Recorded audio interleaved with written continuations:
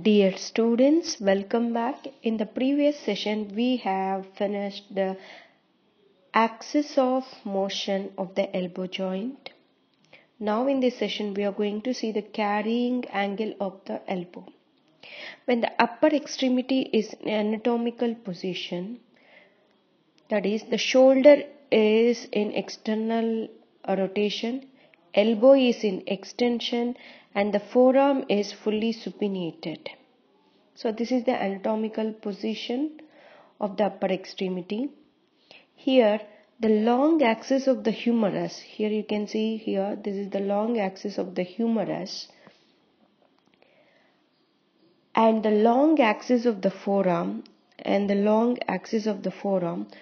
forms an acute angle medially when they meet at the elbow. So this forms an acute angle medially when they meet at the elbow. So this is the longitudinal axis of the humerus, and for the forearm this is the longitudinal axis. Here when you extend this longitudinal axis of the shoulder, so it forms an acute angle on the medial aspect of the elbow. Okay, the angulation in the frontal plane, so this is the frontal plane, the pics we are seeing here. The angulation in the frontal plane is caused by the configuration of the articulating surfaces at the humero-ulnar joint. So this angulation is formed due to the configuration of the articulating surfaces of the humero-ulnar joint. So now we will see this configuration, which forms such a kind of angulation here. The medial aspect of the trochlea, so the trochlea, which is a pulley shaped structure, in that the medial aspect of the trochlea extends more distally than the lateral aspect, which shifts the medial aspect of the ulnar trochlear notch more distally and results in the lateral deviation. So because of this trochlea, which is present like this, so this one at the medial aspect of the trochlea, which is extend more distally than that of the lateral. So because of this medial aspect of the ulna, the trochlear notch is placed more distally and results in lateral deviation. This lateral deviation is called as valgus angulation. This the lateral deviation which caused by this trochlea is called as valgus angulation. So if you can see, the lateral deviation is for the forearm, not at the medial aspect. So the forearm is appeared to be deviated laterally, but the angulation is present towards the body. So it is called as valgus angulation. Valgus, where you get this term as valgus, that means towards the body. So towards the trunk, towards the midline. So this angulation we can see here is towards the body. So whenever if the angulation is present, for example, if you can see on the lateral aspect, the angulation if you can see, then it is called as varus angulation, because the angulation is formed away from the body. Okay, so this is called as valgus angulation, so which results in the lateral deviation of the ulna in relation to the humerus. So in relation to the humerus, the ulna is deviated laterally. Okay, so the normal valgus angulation, this is a normal thing. The normal valgus angulation is called as carrying angle or cubitus valgus. What is this angulation called as? The normal valgus angulation is called the carrying angle or cubitus valgus. Cubitus means elbow, and at the medial aspect of the elbow it is having an angulation that is called as valgus angulation. So the normal valgus angulation is called as carrying angle or cubitus valgus. Okay, so this is about the carrying angle of the elbow, how this angle is formed. Okay, functional use of the carrying angle results from a combination of shoulder lateral rotation, elbow extension and forearm supination, which enables a person to carry a bucket in one hand in such a manner as to avoid contact with the body. So because of this position, if a person is carrying any weights or something, so the bucket will not touch the body on the same side. So this angulation makes the weight to keep away from the body. Okay, so because of such position, it enables a person to carry a bucket in one hand in such a manner as to avoid contact between the carried load to the lower limb on the same side. And also this position also helps in leading the hand towards a position above the center of mass of weight. Okay, and some of the interesting things, how this carrying angle is formed when after birth, how this angle is increased, in which gender this angle is more. Now we will see some of the studies which are done by some investigators found that in the first year of life there is no difference in the carrying angle between the males and females. However, the mean carrying angles have been found to be significantly larger in female children than in male children in the same age group. So they have found that in the same age group of both female and male children, the female children will have more carrying angle than that of the male children group. But during the first year of life, there is no that much difference in the carrying angle between the males and females. And they have studied in so many groups where this carrying angle is varied. Okay, so an overall increase in the carrying angle and considerable amount of variability in the angle occurs up to age 14 or 15. Up to 14 or 15 years of age, this increasing of the carrying angle is maximum. So this increase of carrying angle corresponds to the age of epiphysis closure around the elbow. After age 15, the angle appears to decrease slightly but shows less variability. The angle in full elbow extension is generally about 15 degrees but may vary from about 8 to 15 degrees. And some other investigators found a slight but significant difference in the carrying angle between dominant hand and non-dominant hand. So if some people are right-handed people and some are left-handed people.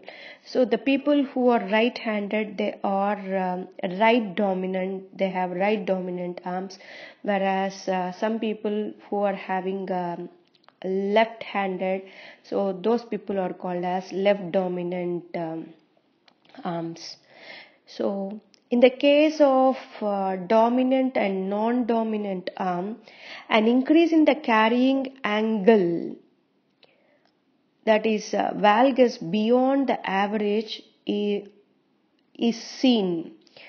So an increase in the carrying angle is seen in the dominant arm when compared to the non-dominant arm.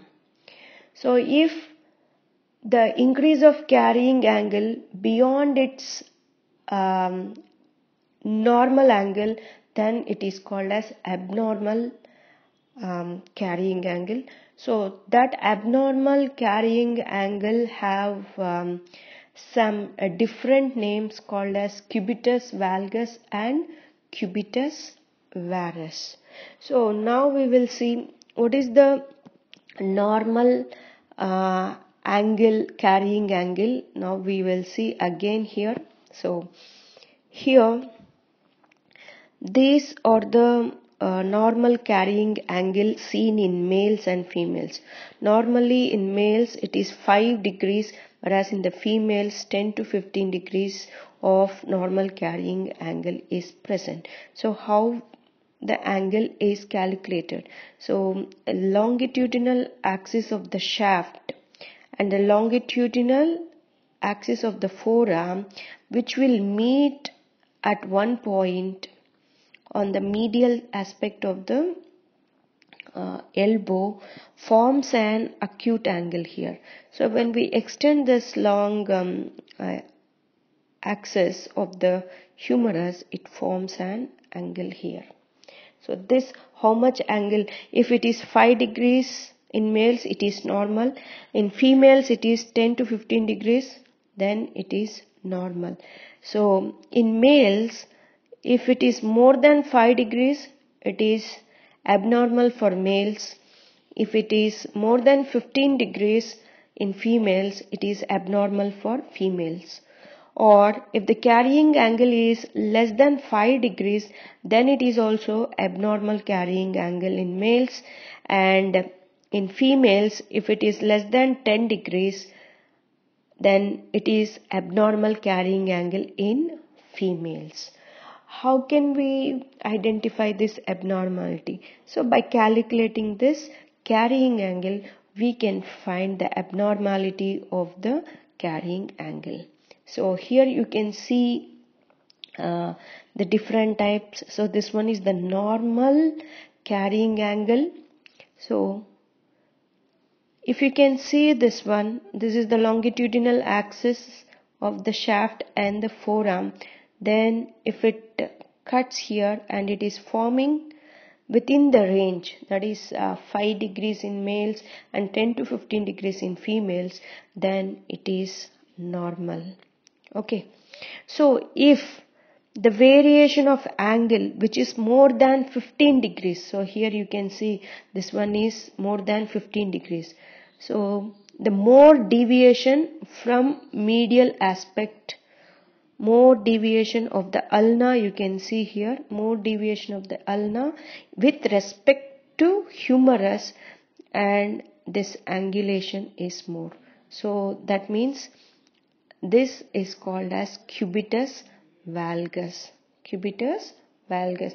That means the elbow is more towards the body, the medial aspect, and this forearm is away. So it is called as cubitus valgus.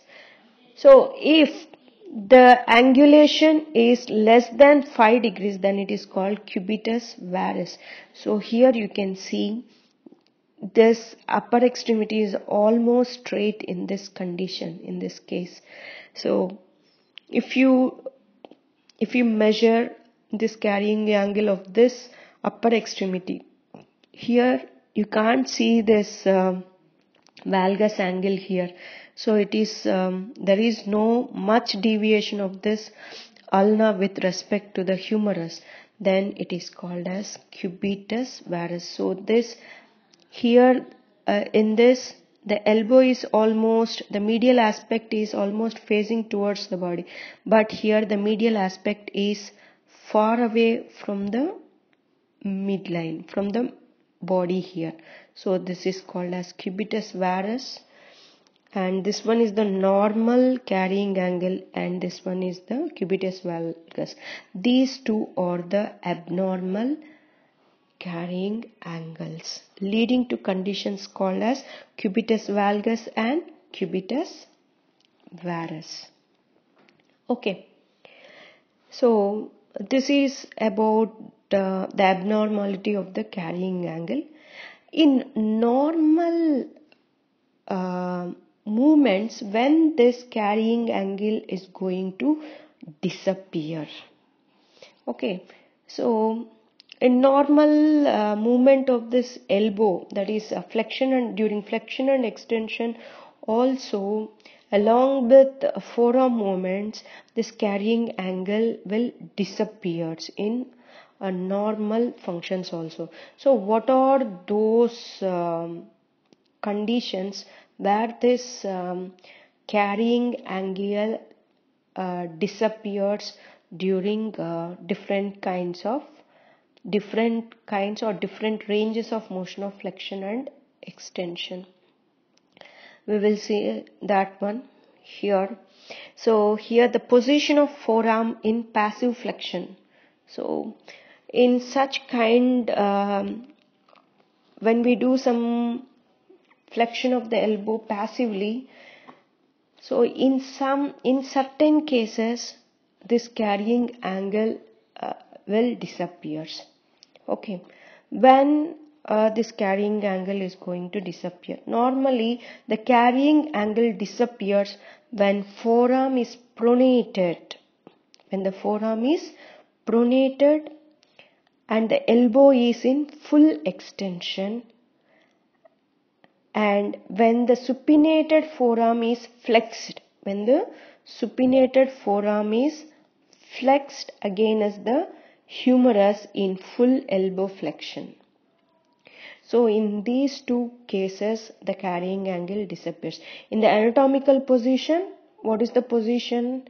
So the shoulder is externally rotated, elbow extended, and the forearm is supinated. In that condition we can see the angle, carrying angle. So in the same position what will happen? So if the forearm is pronated and the elbow is in full extension, so elbow is in full extension, when it is pronated, then this carrying angle disappears. And also when the supinated forearm flexed against the humerus, that is full flexion of the elbow, so in that condition also the carrying angle disappears. Okay, some of the studies done by Van Roy, he found statistically significant differences in the mean carrying angles in men and women from 0 to 30 degrees of flexion. So from 0 to 30 degrees of flexion, there is a major variation of this disappearance of the carrying angle is seen. When the carrying angle disappear at flexion angles beyond 30 degrees. Beyond 30 degrees, we can't see the carrying angle properly. So from 0 to 30 degrees, the changes in the appearance of the carrying angles will taking place, and beyond 30 degrees of elbow flexion we can't find the carrying angle. Okay, so this is also mainly depends upon the carrying angle mainly depends upon the configuration of the articulating surfaces of the humeral joint. So what is going to be happen during this range of motion? Okay, the configuration of the trochlear groove determines, so this is the trochlear groove determines the configuration of the trochlear groove determines the pathway of the forearm during flexion and extension. In the most common configuration of the groove, the ulna is guided progressively medially from extension to flexion. So, from extension to flexion, full extension, what will happen? So, this ulna is somewhat deviated laterally, isn't it? So, from full extension to flexion, so this ulna is guided progressively towards the medial side. So, and that one is continued in full flexion. Okay. And the forearm comes to rest in the same plane as the humerus. So, from 0 to 30 degrees, it is going to adjust the plane which is almost related to the humerus. After that, it is in the same plane of the humerus. Okay. So that is the thing here. You can see in the first pic, that is A, that is the position of forearm in passive flexion. It is the most common configuration of the trochlear groove. The ulna is guided progressively medially from extension to the flexion, so that in full flexion the forearm comes in rest in the same plane of the humerus. So here in this pic you can see, so the forearm is both the bones are present in the same plane of the humerus here. Okay. In extension, the forearm moves laterally until it reaches a position slightly lateral to the axis of the humerus in full extension. So here and also other variations in the direction of the groove will alter the pathway of the forearm, so that when the elbow is passively flexed, the forearm will come to rest either medial or lateral to the humerus in full flexion. So this is happening in the flexion. During extension, what will happen? So already it is present progressively in the medial side. During extension, this forearm which is placed on the medial side, it shifts laterally until it reaches a position slightly lateral to the axis of the humerus in full extension. And also some of the variations in the direction of the groove which alter the pathway of the forearm, so that when the elbow is passively flexed. So in some conditions, so if the groove which is oriented, so here if you can see, it is oriented more medially, the groove is oriented more medially, then when full flexion happens, passive flexion of the elbow leads to the forearm somewhat medially. And if you can see the orientation of this trochlea somewhat laterally, so this causes, when passively full flexion of the elbow causes some lateral deviation with that of the plane of the humerus. Okay, this is happening here. So any alterations in the groove causes such kind of deviations with the normal plane of the humerus. That means the configuration of the articulating surfaces of the humero-ulnar joint plays a very important role in maintenance of the carrying angle as well as the disappearance of the carrying angle during range of motions. And some of the things we have seen earlier, that females have larger carrying angles than males. why in females have larger carrying angles than males. So some studies have done that by Carey, who has proposed that the proximal end of the ulna angulates more and the medial flange of the trochlea grows longer in a shorter person than in the taller person. So that means the proximal end of the ulna, here the proximal end of the ulna angulates more on the medial flange of the trochlea, grows longer in short person. So this will grow longer in short person than in taller persons. So consequently, the shorter the forearm bones, the greater is the carrying angle. So if the forearm bones are short, then the carrying angle is more.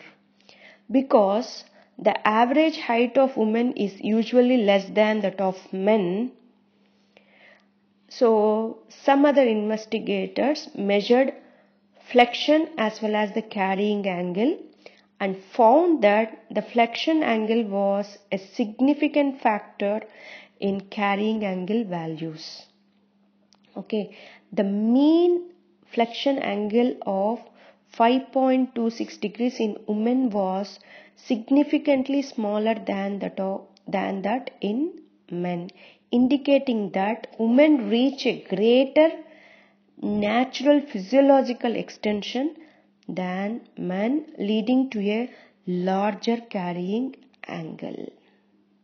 Okay, so because of the average height of the woman is shorter than the men, so because of shorter forearm bones, the medial angulation is more in the females when compared to the males, and such women will have naturally some physiological extension is more than men, which is leading to a greater natural physiological extension.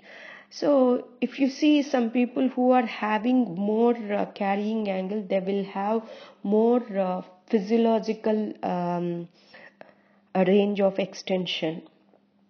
Okay, and some other measured some 600 elbows in pediatric population from 4 months to 18 years are found that girls had a larger range of motion in extension than boys, and that the increased elbow extension range of motion in girls could account for girls' larger carrying angle.